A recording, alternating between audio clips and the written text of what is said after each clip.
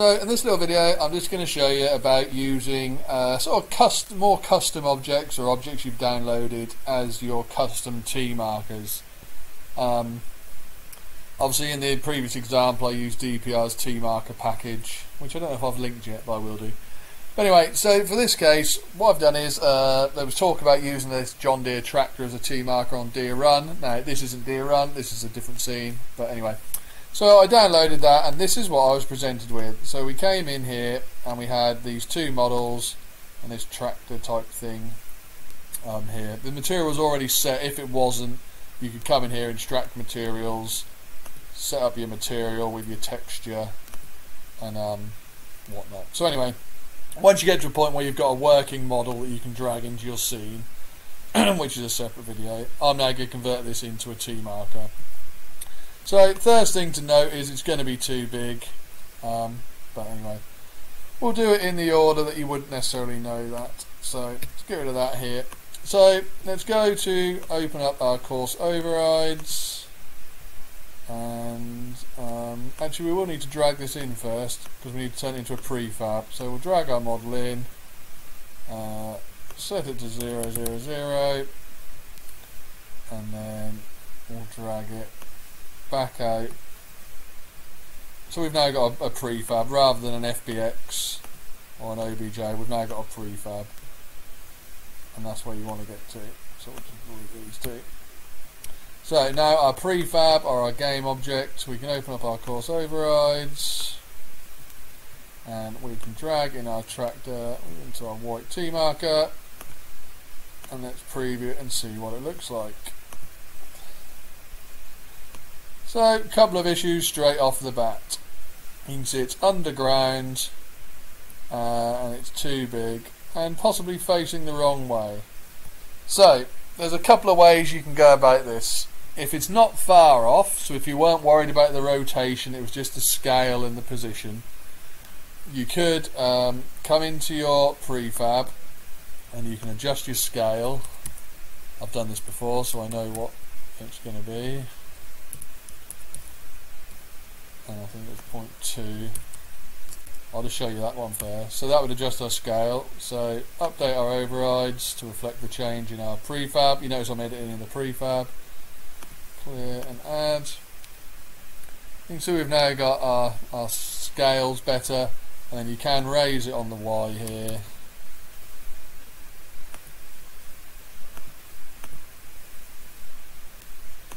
And you can get it looking about right. But that's not ideal. It's not really the best way to sort of go about it. It will work, I believe, but adjusting, having sort of floating objects and things like that, depending on how the game works with transforms, isn't ideal. Ideally what we want here is all this is zeros and the scales of sort of 1 really.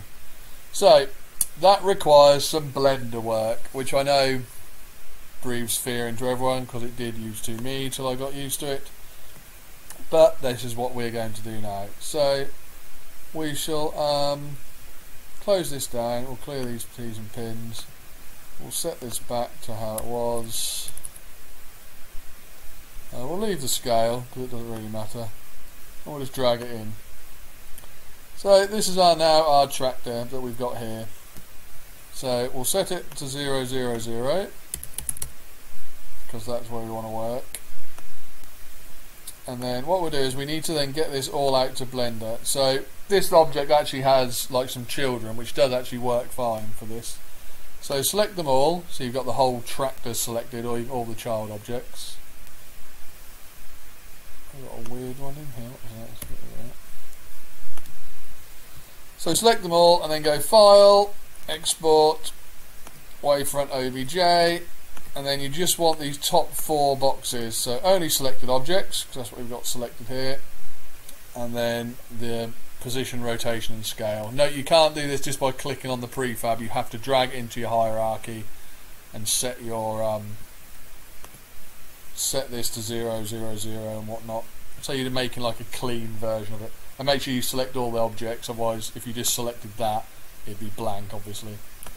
So select them all and then export, And you can see I've done this before, so we'll do tractor obj new. And that's done. So now we need to open Blender.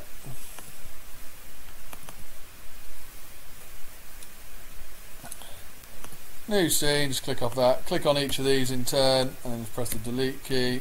Get rid of the light. So you've got a blank sort of scene. Then we're going to import our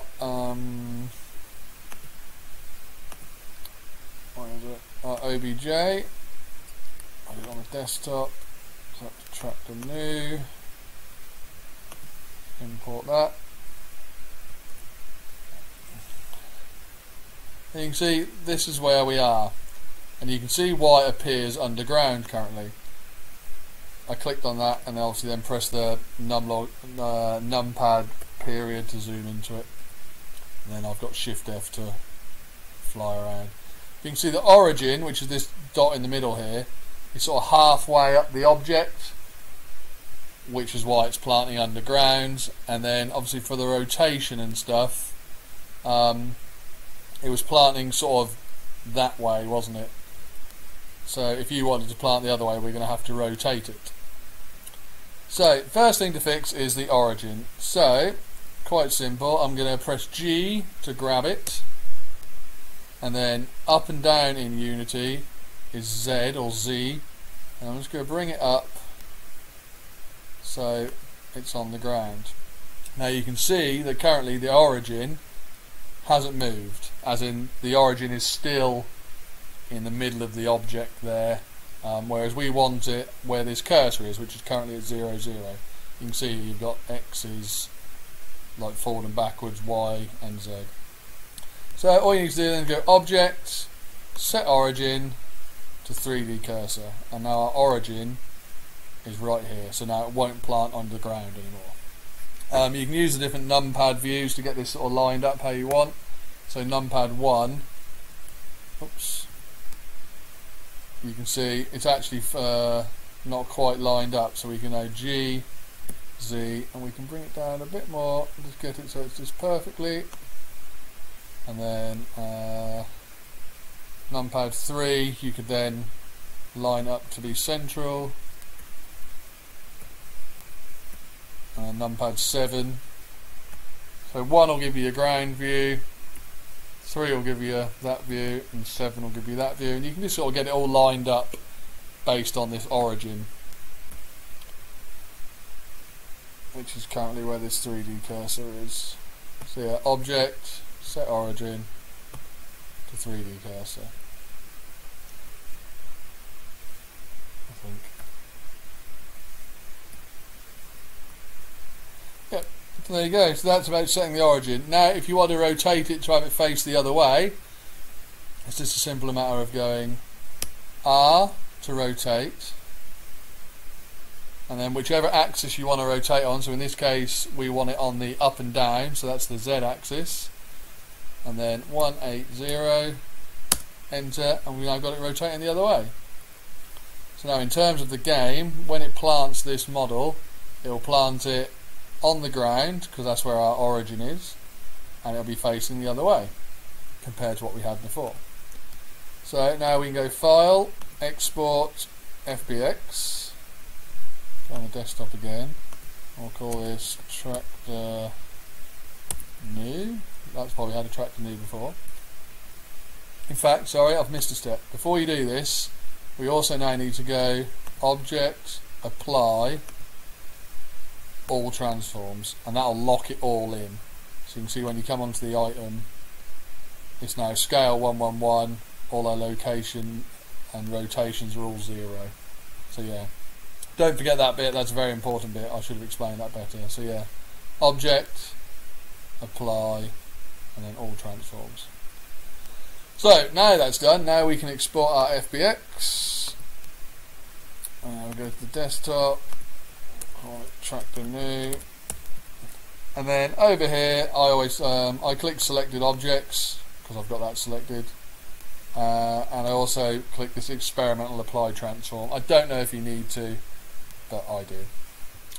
And yeah, the rest I leave as is, and we'll export that. So close that down, open up the Unity, my desktop, I'll extract the new FBX, so I'll just drag this in. That's brought our track the new object in, and you can see it's probably facing the other way. Now, it won't have the material, but we can just use the material we had from the other one. Just drag that on here. Open apply. You can see that sorts it out. This material was already set up for the old model, so we just drag it onto the new one. And now drag this track to new into the scene. Set it to 000 up here, which will move it sort of out here, but you don't need to worry about that. And drag that back to create our prefab. We'll get rid of this tractor. Tractor new. Let's go back to our T-box. And now, when we go into our course overrides editor, I'll leave the old tractor on the white. I'll bring the tractor new onto the yellow. So if we preview our white marker, this is what we had before. You can see it was slightly underground, and yeah, generally not right. But now, if we go to, let's clear those, we go to our yellow marker, so it automatically appears perfectly on the ground and facing the direction we want. And so when in game, it will look, we've got the direction of travel, that's what it will look like. Which is pretty cool. So what I'll do is I'll just build it out and I'll show you that just to prove that that's how it comes in. So I'll pause there. Obviously before building, always remember, clear your examples, because otherwise it'll build them twice. So anyway, I'll get rid of this off the white because we don't want that. In fact, I'll leave that on the white so you can see the broken ones. So let's pause there and I'll build this out. Okay, so we've loaded back in. I've loaded onto the black tees. So just looking at our, going back into Unity, our course overrides, we had it on the white and the yellow. So let's go into here. So blue. There we are. So you can see, as we expected, and pretty much as our preview showed, our white tees have loaded underground, slightly a bit big perhaps, and in the direction of our travel. So let's just preview that and just show it looks the same. So this is our white tee. You see direction of travel, and that's exactly how they've loaded. So then hopefully when we go to our yellow tee, we should see them facing the correct way and be correct. So the yellow's over here.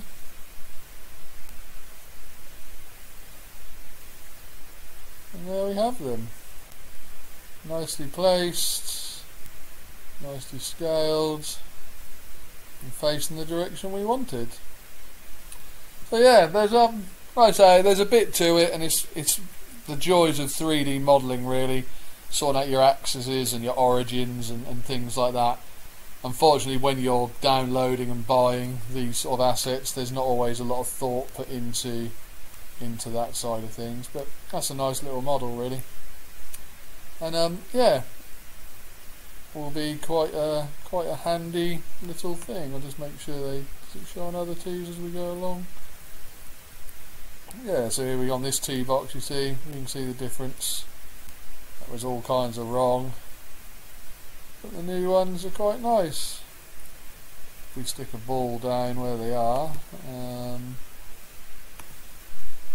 this tee box. The scale on that wasn't too bad as it turned out. You get like a, this adds a little bit extra to the course, and you can see we've got shadows on them. Of course they're just game objects. I think they're pretty much touching the ground because we set the origin in the right place. So yeah, that's modifying custom objects to become your tee markers. Hopefully you find it somewhat useful. Any problems or questions, reach out.